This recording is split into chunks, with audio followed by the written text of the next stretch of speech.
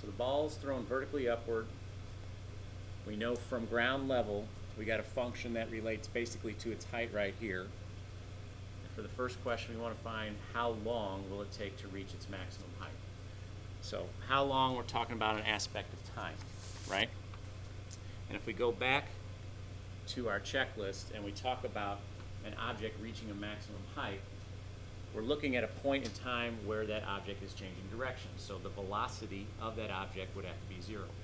That means I take my derivative here, take my derivative of the provided function. That derivative would be negative 32t plus 96. I appreciate that the derivative represents velocity.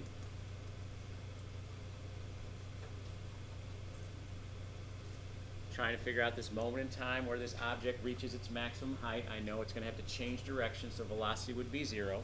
If I take my derivative and I set it equal to 0 and solve for t, that'll give me that moment in time that I'm looking for. So solving for t here.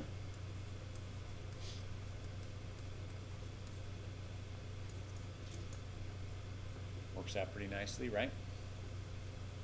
T equals 3. So in terms of units of measurement here, really doesn't factor into the wording of this question, does it? But if we threw something on there, you know, we could say t equals, probably would make sense to say 3 seconds, right? If we slapped a unit of measurement on there. But if we're looking for how long, we're looking for the time, so we've got a time here for part A. Now, for part B, part B asks, how high will the ball go? So how high is a matter of distance. If we're talking a matter of distance, that means we want to go back, we want to make a connection to the original function. As far as how high it's going to go, we need to know the moment in time it's reaching that maximum height. Of course, we know that moment in time, we found it right here. So we're going to take our time of 3, if we say seconds. We're going to plug back into that original function. Place t with 3.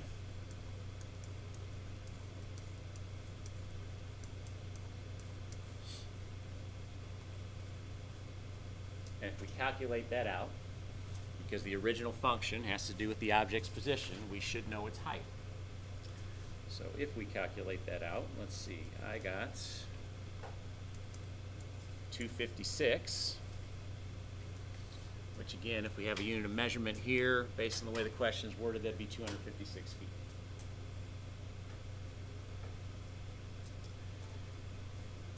All right, part C.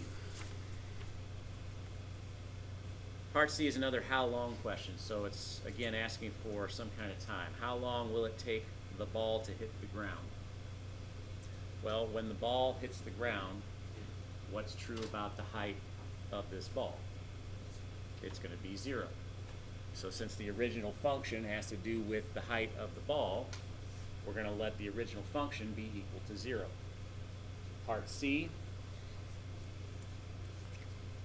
How long will it take the ball to hit the ground? We take negative 16t squared plus 96t plus 112. We set that equal to 0, and we solve for t.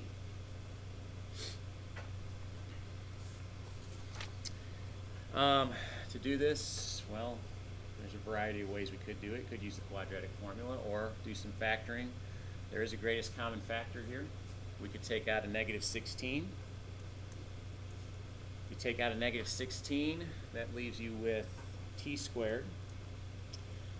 It'd be minus 6t. And this would be minus, should be 7. Yeah, 7. That equals 0. Which point looks like we have something we could factor a little bit further, right? Got that greatest common factor of negative 16 in the front. We could break up the resulting quadratic of t squared minus 6t minus 7. If we break that up, we get t minus 7 and t plus 1. Okay, now we're taking all of our factors, setting all our factors equal to 0 and solving. Obviously, negative 16 we can drop out of this because it doesn't have a t. If I take these two factors set equal to 0 and solve, I find that time is going to equal from the first factor 7 and from the second factor negative 1. Now you got to use some common sense on these problems. You got to take answers that make sense. So in terms of time, we're not traveling back in time. We'll take the negative 1 out. And if we're using seconds as a unit of measurement, we'd say 7 seconds is when this object hits the ground. So D, if you look at that one, kind of serves as a follow-up question. How fast will the ball be going? So how fast something's going, that connects to velocity. We need a time for this object when it hits the ground, and obviously we got that here in part C, so we're going to take 7. If we're talking about velocity, we're going to plug into the derivative. So finding at this point, it'd be S prime of 7, or since it's velocity, you could say V of 7, right? What was our derivative back here? Our derivative back here was negative 32t plus 96. So it would be negative 32, t is 7, plus 96.